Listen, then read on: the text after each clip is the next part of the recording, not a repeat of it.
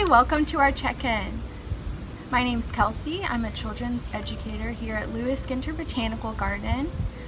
This week for our check-in, we're going to be focusing on art and how you can gather materials or media from nature to create your art, and also inspiration from nature or the garden. First, I made some natural paintbrushes. I used sticks, nice sturdy sticks, and then I found materials that are fluffy or bristly that would be nice for applying paint, and then I glued them and wrapped them to the stick so that they were extra sturdy. And I can use these brushes to block in large areas of color on my painting or collage or whatever I'm making, and also I can use them to add texture.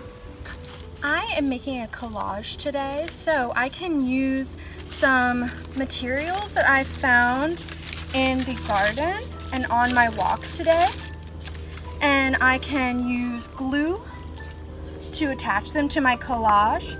I can also rip or cut them up depending on what it is that I'm trying to make. Right now I'm working on an underwater scene, so maybe I could use one of these leaves to be a fish, or maybe the fin of a fish. You can do whatever you can imagine. So right now I'm gonna add some glue, and then I'm gonna add some of these really cool flower petals from our osmanthus tree that fell on the ground to look like the ocean floor or sand. I can also use some found materials as stamps, like this flower. So I can make a flower print or a stamp by just dipping in paint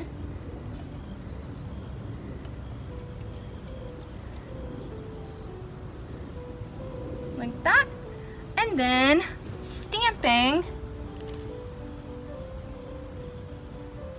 on my collage or my art.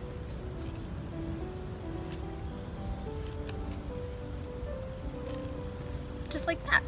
Maybe this could be some seaweed.